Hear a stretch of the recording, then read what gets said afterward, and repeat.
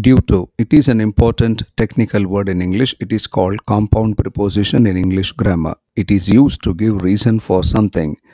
Due to goes only with nouns, but not with all parts of speech. That is, due to plus noun. The prepositional phrase due to plus noun can occupy three places: to the left side of the subject, between the subject and the verb, and at the end of the sentence. Examples: due to bad weather, all flights have been delayed. All flights due to bad weather have been delayed.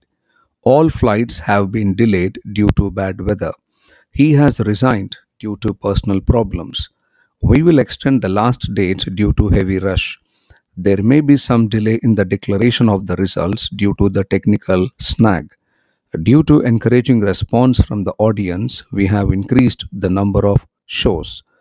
Due to severe injuries, the passenger has been advised to take rest. All roads were inundated with water due to heavy rain. Only due to obesity you are suffering from all these problems. So this is the way of using the prepositional phrase due to plus noun. Understand the concept, try to make as many own examples as possible, and at the same time try to read the Hindu newspaper to find more such prepositional phrases. Thank you.